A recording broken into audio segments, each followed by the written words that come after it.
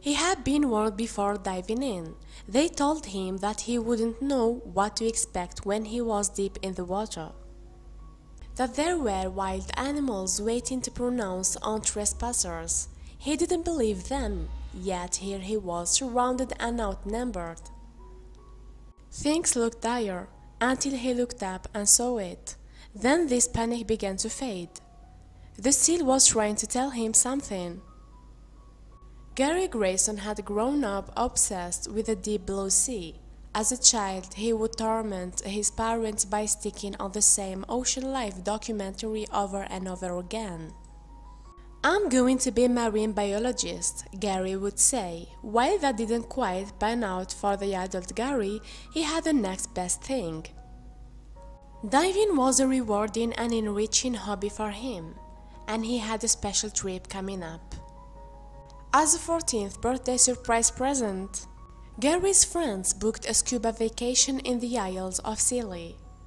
Gary had no shortage of diving experience. He had dived around the world from Mexico to Cuba, encountering giant manta rays and other creatures along the way. But there was a special reason he wanted to visit these waters off the coast of Cornwall. Gary was a treasure hunter of sorts. He believed that there were unclaimed goods at the bottom of the ocean beginning to be discovered. The Isles of Scilly were said to have shipwrecked jewels hidden in the seabed. But they were also believed to have things that you would not want to discover. Gary had heard tales, but he didn't know how true they were. The tales spoke of creatures, the unpleasant, almost mythical kind. You don't need to be David Attenborough to know what the creatures at the bottom of the sea look scary. Being deprived of light will do weird things to an organism. Tales of a giant squid with arms so long that it bordered on the ridiculous were common around the Isle of Scilly. But these were tall tales. What Gary feared was meeting a creature that could be found in the clear water. A more pressing concern for Gary than mythical creatures was the very real and very big fish that have migrated due to the effects of global warming. New research shows different shark breeds could head to water around England to combat rising ocean temperatures. Gary knew of one animal that had been legitimately spotted in those waters, one with lots of teeth. Different sharks had been spotted in the waters off the Isles of Scilly. Porbeagle and thresher sharks were among them. While these rarely posed threats to humans, there was an account of a fisherman being decapitated by a tail swipe. This worried Gary, and he knew he would need to be careful. He didn't want to end up on the list of people to have gone missing in those waters. He had to make sure to pack one thing. After making sure he had his fins and ticking every other required item from the checklist, Gary joined his pals for a scuba session. The waters were clear and they allowed them to see the contents of the sea. They saw reefs and colorful coral. They saw wrecks and ruins from a bygone era. The experience was a fun and illuminating one. That was until visitors showed up, then it became something different. Gary saw the shadow before he saw what caused it. The sheer size of it frightened him, so he tried to spin around as fast as he could in the water. He could hardly believe his eyes. It was a seal, and he wasn't alone.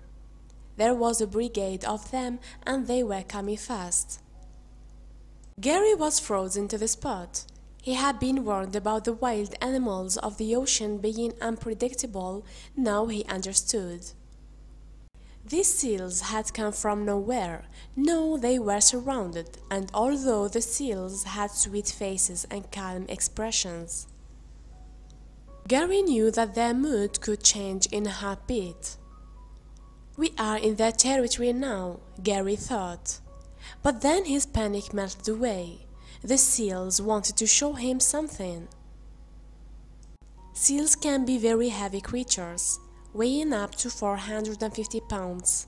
However, Gary noticed that these seals were smaller than usual. The reason? They were pups. And a blind man could tell from their behavior that they were pups. They wanted to show Gary that they were playful. Although Gary was thrilled on the inside, he didn't want to show it on the outside. He wondered how far the mother could be if the pups were here. Then he got his answer. Gary waited for the mother to show up, but she never came. All the while, the pups were rubbing themselves against him and touching him with their flippers.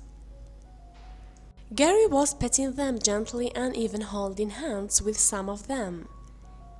It felt impossible to run away their sweet faces. He hoped he wouldn't regret letting his guard down. Then, when he saw least expecting it, he felt the jaws of a pup close around his hand.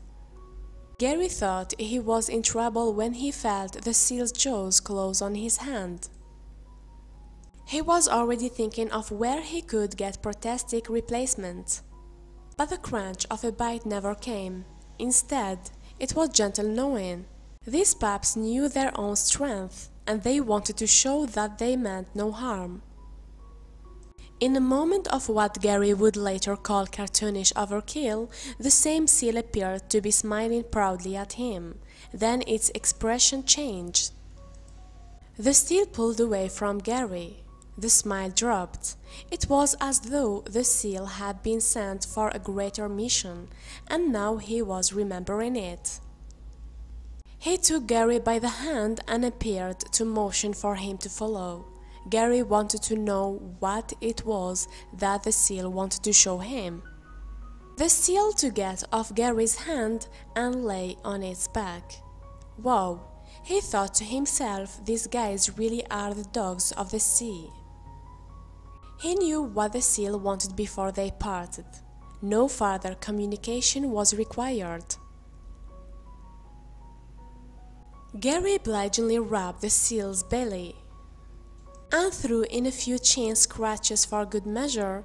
It was the least he could do for such a good boy. Thank you for watching, and don't forget to subscribe.